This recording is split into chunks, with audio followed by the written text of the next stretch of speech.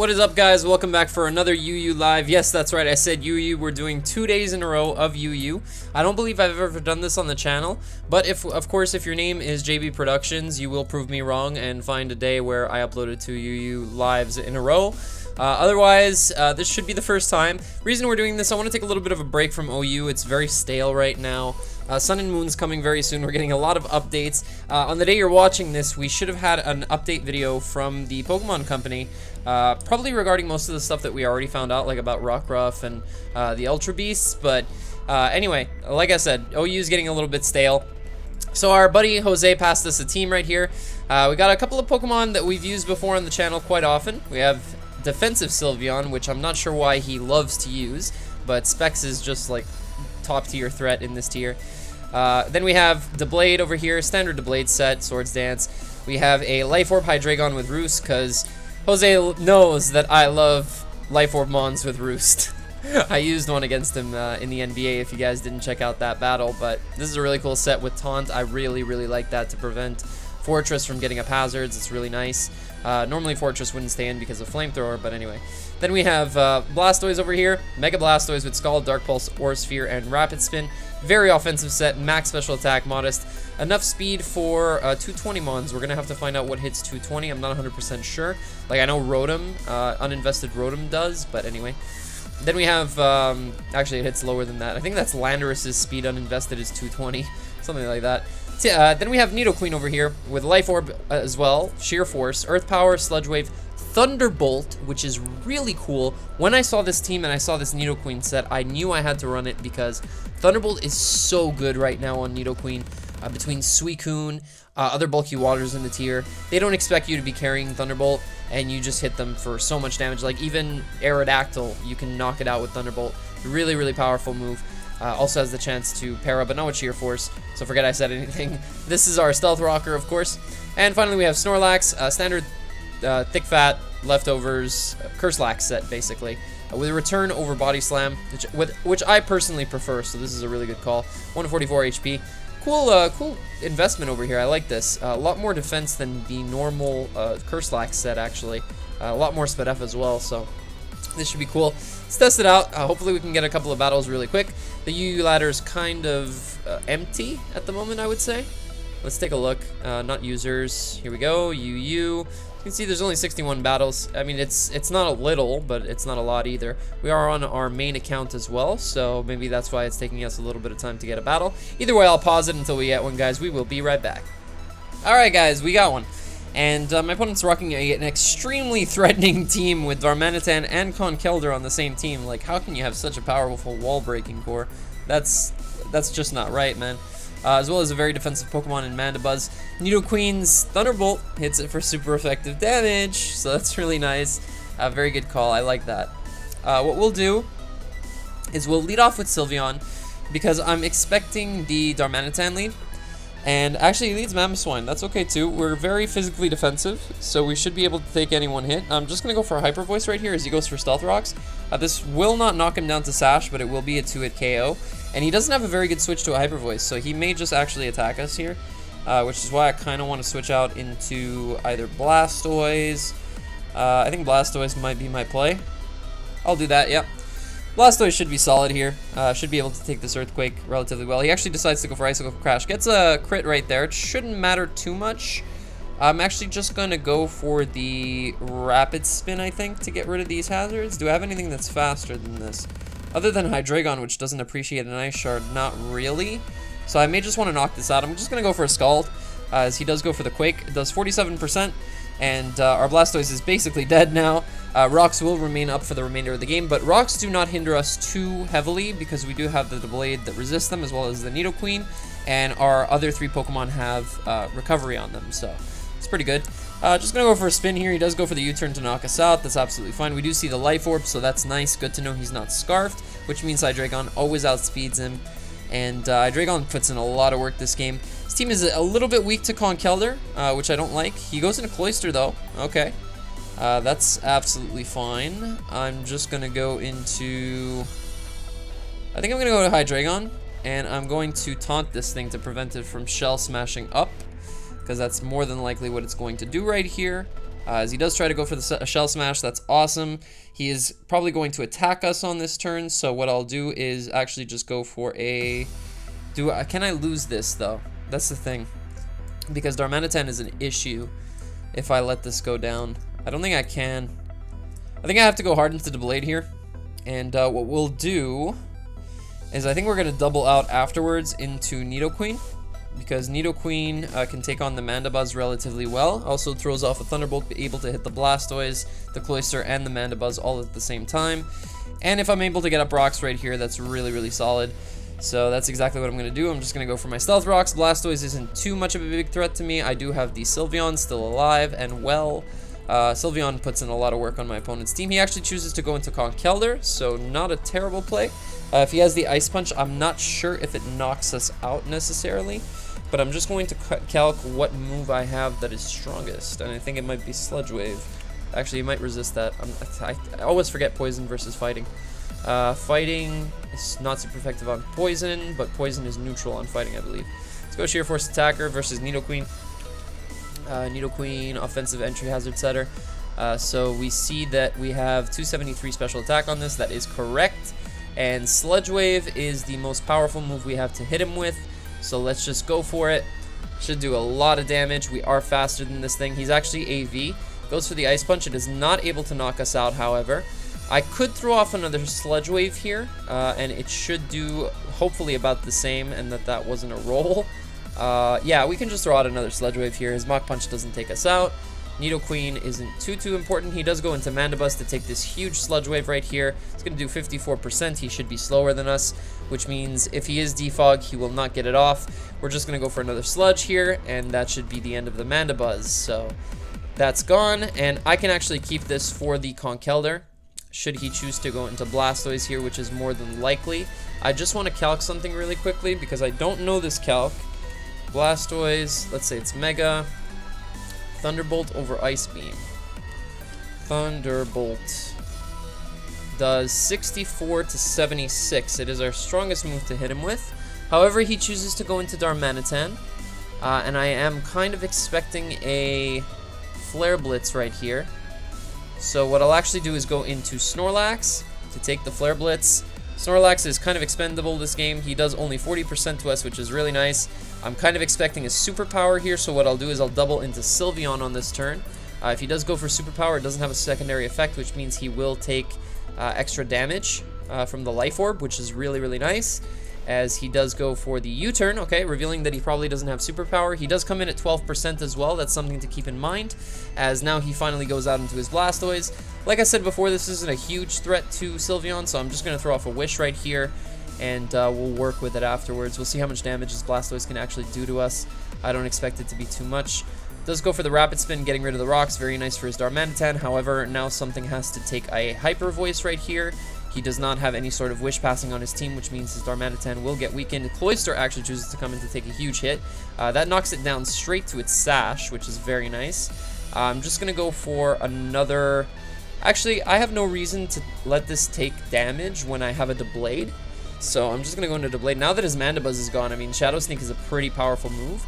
He's just going to go for the Spear anyway. And I could even... I just want to see the roll on Conkeldurr.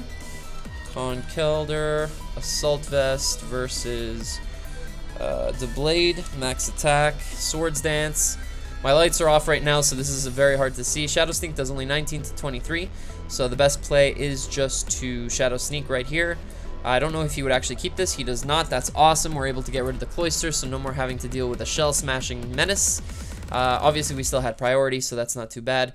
Does go into Darmanitan. I don't know if I actually want to keep this, so I'm just going to go for Shadow Sneak. This might actually even be able to take him out because he's extremely frail.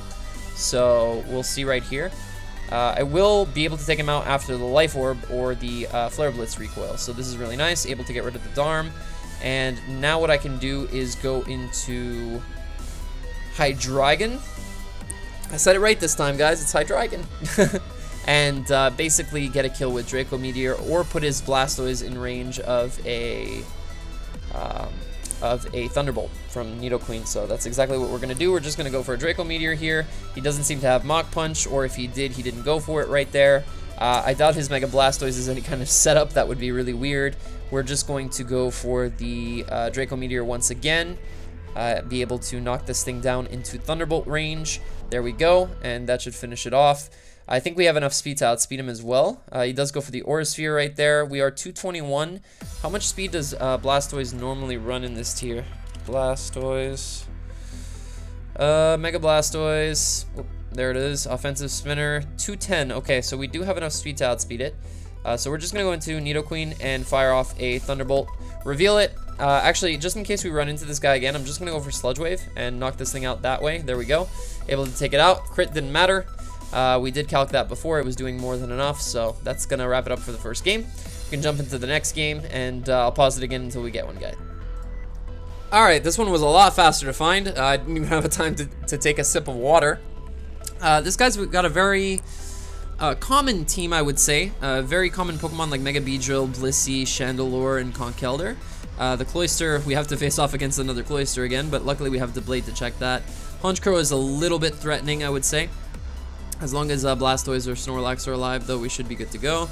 That takes a lot of recoil from the Brave Bird at +1, so we're able to take it out with a return afterwards.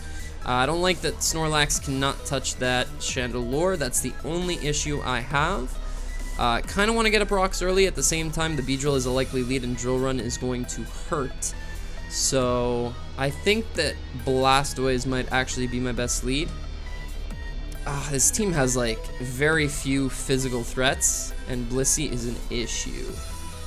Blissey is definitely an issue. I need to set up the Blade as quickly as possible against this guy.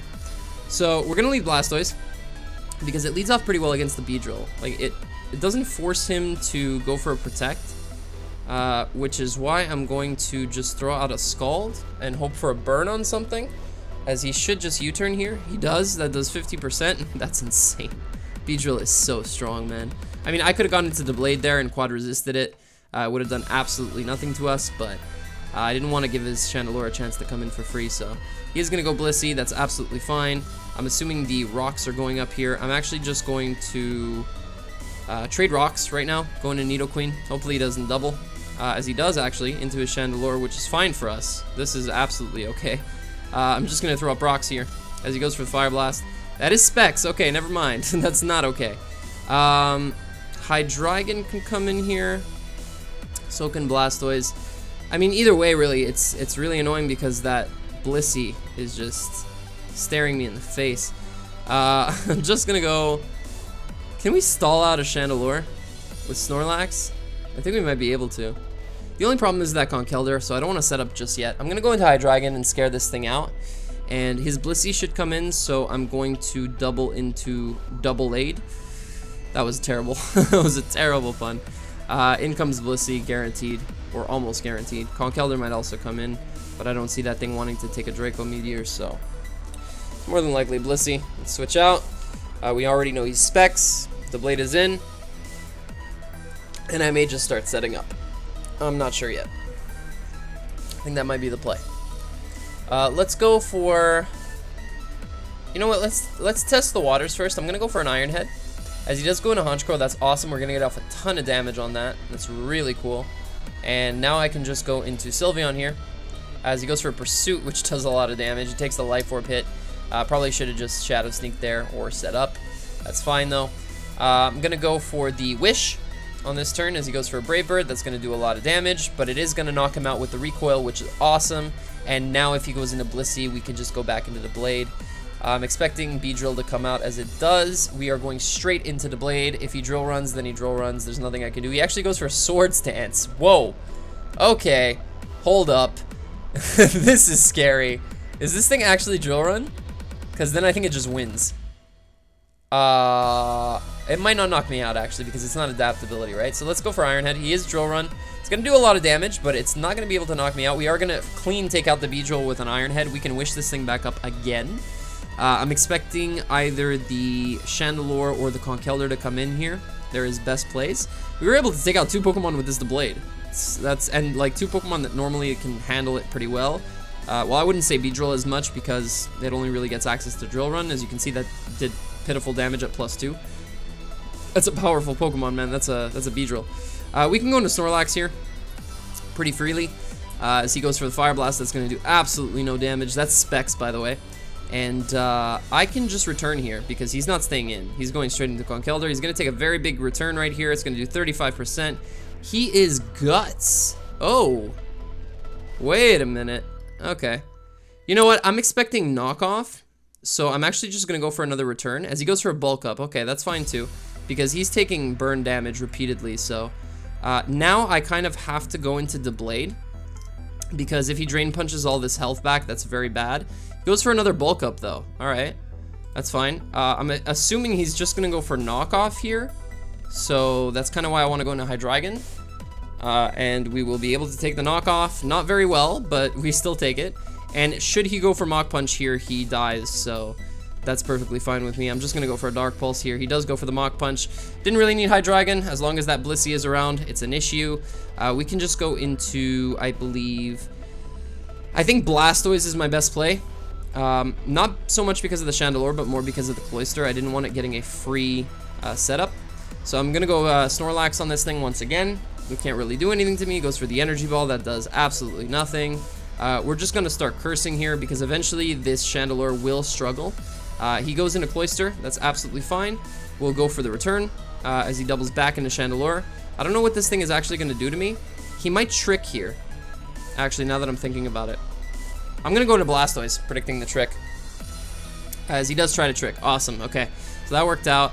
Now we're gonna go into Sylveon, because he's locked into Trick. He's gonna go into Blissey. Cool. We're gonna go for the Wish. And he's gonna go for the Toxic and miss, unfortunately. And now we are going to get a free switch back into our Deblade. So this is pretty good. Chandelure does come back out. That's absolutely fine. I'm going into Blastoise hard. I do not want my Snorlax tricked. As he goes for a Fire Blast, that is going to do a very, very good amount of damage. But now that the Blade is healthy, I think I could pretty much just win this game by setting up with the Blade on the Blissey. So I'm going to switch on into Snorlax here.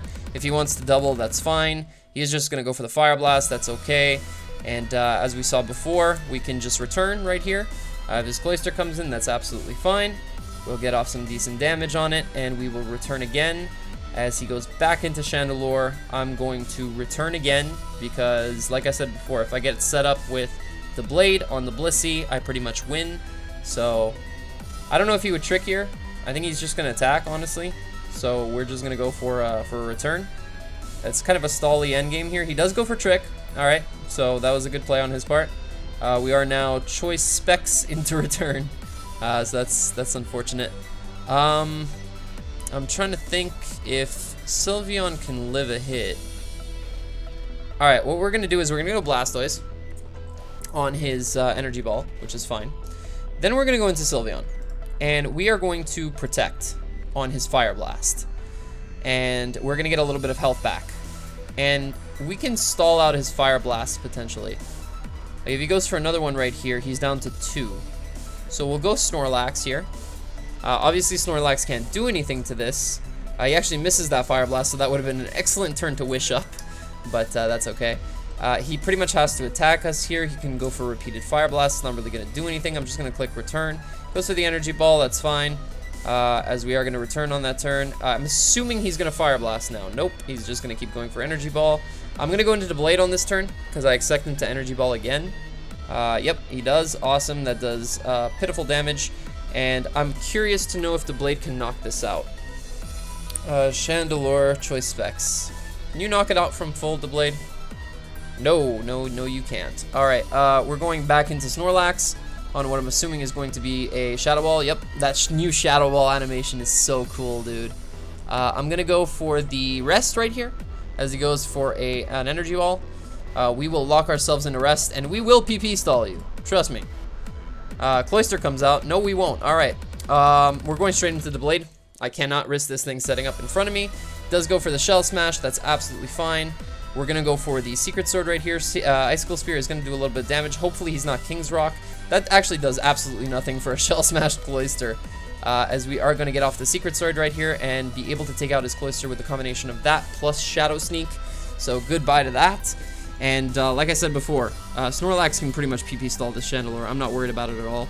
We can just go into it right here. As he does go for the Shadow Ball. That's fine. We can go for the rest repeatedly. Again, like this is just purely PP style. Okay, he got a special defense drop. All right. I'm gonna rest again. If he goes for Fire Blast, that's absolutely fine. He's wasting his Fire Blasts. We will wake up and go for rest. And now I'm gonna go into Sylveon. Actually, yeah, Sylveon's fine. This is a very stally game, guys. I'm very sorry. If he tricks right here, that would be really cool. He actually goes into Blissey. Okay, this is good. This is good. We get to get off a Wish. If he gets off a Toxic, that's fine. He does switch back into Chandelure. We're gonna go for Wish, and I'm gonna go for Protect right here. Because at this point, he has to try to Shadow Ball me, which means now we're back up to full. I can go for a Hyper Voice as he switches out into Blissey. And every time Blissey comes in, I can just go for Wish. And he can go for Seismic Toss all he wants, but if I pass this into the Blade, he's screwed. So he's got to be careful with how he goes about this. He goes for Toxic, that's fine. I'm going to go for the Heal Bell on this turn, as we do cure off the Toxic. And we wake up our Snorlax, which doesn't really do anything because it's still Trick Choice specs. I'm going to go for Wish. Let's see if he lands the Toxic. He does. And we will pass this into our Blade this time. I'm not going to go for the Heal Bell. If he switches out into Chandelure, good on him. But he does not, and that means that we are at full health, and Chandelure should go down to a +2 Shadow Sneak, so we will Swords Dance here, and this should be the end of the game. So, let's go for Shadow Sneak. Dead Chandelure, goodbye, and that pretty much seals it up as he forfeits. Perfect. So, damn gone is damn gone. We are at 21 minutes, and we will find one more, hopefully as quickly as we did the last one, because I don't feel like pausing again. It's really annoying. I don't like watching content that's paused and replayed and like cut. It kind of it gets to me a little bit. I like just straight the whole way through because like you guys want to see like real content. You want to like make sure that I'm like winning every game and that I'm not giving you like false impressions that I'm just winning everything and that I'm actually losing like 80% of my games, you know what I mean? So I don't like that. Anyway. My opponent has a team that is extremely weak to Snorlax outside of the Heracross. So, yeah, we can pretty much just win with that, honestly. Gotta watch out for Trick Rotom. Another Tricker. We'll go and lead with, I think Nidoqueen might be my better lead against his team. Yeah, looking like Nidoqueen is the best possible lead. As he does lead with Suicune, so this is cool. I'm curious to know how much this actually does. I don't think it does that much. Suicune. Well, this thing should be about as bulky as Blastoise, right? Let's find out. Nidoqueen, offensive entry hazard setter with max attack, sheer force, life orb. Replace Ice Beam by Thunderbolt. Thunderbolt. Okay, it's a 2-hit KO. Wow. All right, let's go for it. Boom. 56%. As he goes for a Scald, he does not get the burn, and he has to be scared right now. So I'm just gonna go for Stealth Rocks. He can't stay in. Yep. Nope. He goes into Rotom. Awesome. All right, so we're able to catch that. He's definitely going for the Overheat right here. I'm just gonna switch out into my Blastoise, because that checks this pretty well. Does go for the Overheat. Let's find out if he's choiced or not right now, as we will just go for a Dark Pulse, as he does go for the Volt Switch. All right, that's fine. Hopefully we catch the Suicune. That's what I'm aiming for. Roserade wouldn't be too bad because we just went for basically a Stab Dark Pulse. This might be able to take out Suicune, actually. This is Stab. Nope, it's not enough. And he can get off a Rest right here if he's faster, which actually Suicune is not. Great set, Jose. Great set. We're able to take out Suicune. Nice. I love this. Is this even speed invested at all? It is, right? We saw that at the beginning of the episode. Yeah, 116. I would not have been able to outspeed the Suicune right there without that investment. That is so smart. That's brilliant. So Heracross comes in. Heracross, I think, always runs knockoff in this tier, specifically for Blade because it can't touch it otherwise. So we'll just switch out into Sylveon. As he does go for the knockoff, I want to calc to see that damage because Sylveon, that might be banded actually. Sylveon, let's say Cap Calm Mind, it doesn't really matter. Versus, what are you? What are you? You're a Heracross, that's right. UU Choice Band, knockoff, yeah, that's definitely banded. That is definitely banded, my friends. I'm assuming the Roserade is gonna come in here. So what I actually want to do is go for the double into Hydreigon. As the Rotom actually chooses to come out, so that's actually not bad at all. We do see leftovers, so we know he's not he's not offensive. We can pretty much just drop a Draco on this thing. It does run a little bit of Speed F, but I don't think it's enough to take this. Let's see. We are Life Orb. This is going to be enough to take out the Rotom, so that's yet another threat gone. That's nice. Heracross comes back in, probably just a close combat. This time I'm going to Blade. We already know you're banded. Does go for the Mega Horn. That did 12. Wow. All right. We are going to double into, I believe, Blastoise is my best play, as he does go Donphan. That's cool. We're just going to go for a Scald here on this turn. As he does stay in, we knock him down to Sturdy. And he goes for the Rapid Spin to get rid of our rocks. We still have our Rock Setter though, so he has to keep that in mind. I'm not going to go into it here. I'm just going to fire off a Dark Pulse. It is going to be able to knock out this Donphan. Roserade comes in freely now, however. So this is a little bit of an issue. At the same time, I do have a Snorlax that can pretty much take this thing on. He goes for a Sleep Powder and misses. I could have been able to Sleep Talk that after as well, so that's fine. He might just go for it again. I'm just going to go for a return, as he does Sleep Powder, and now I'm going to go for a Sleep Talk, as this thing cannot touch me. So he does switch out into Heracross. We are going to get the Sleep Talk return, knock this thing down to 21, and now I'm going into Sylveon, because once again, this thing cannot touch me. He does go for the knockoff again, and now I'm going to Wish Up, as his Roserade does come in. That's fine. We can go into Hydreigon here, as we do outspeed this. He's going to go for a Layer of Spikes. That's absolutely fine. And we are going to go for, now that we have a Sleep Fodder Pokemon, I could pretty much just Dark Pulse here. His Heracross should go down to this. It's Life Orb Dark Pulse. He's going to switch into his Aerodactyl, actually. That's a good play. We are going to get off a lot of damage on this thing, knock it down to 27%. And now I can just Dark Pulse again, as he does Mega Evolve, goes for the Stone Edge. It is not able to knock us out. Dark Pulse is going to pick up the KO on the Aerodactyl. I might want to keep this Hydreigon alive, specifically for the Roserade. It's not bad at all, because we do have Sleep Fodder in Snorlax. This should pretty much just be the game at this point, honestly, because his Roserade should have HP Fire, in theory. So, and we already know his Heracross is banded. So we can just Roost Up here. We are faster than Roserade.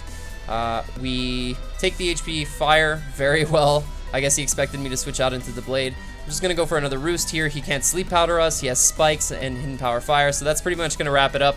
Opponent decides to forfeit. We are at 1564. Not too high, not too low. That's not too bad on the UU ladder, honestly. And I like his username, his gamer tag. Twilight Roserade. Really cool. And he's using a Roserade. Who would have known? But yeah, that's going to wrap it up for this one, guys. If you did enjoy it, be sure to leave a like down below. Subscribe if you haven't already. Check out my Facebook and my Twitter pages. They are in the description down below. And leave a comment for me. Let me know what you thought of this live. If you like back-to-back same-tier lives as well, that'd be really cool to know. And yeah, that's it, guys. I'll catch you later. Ciao.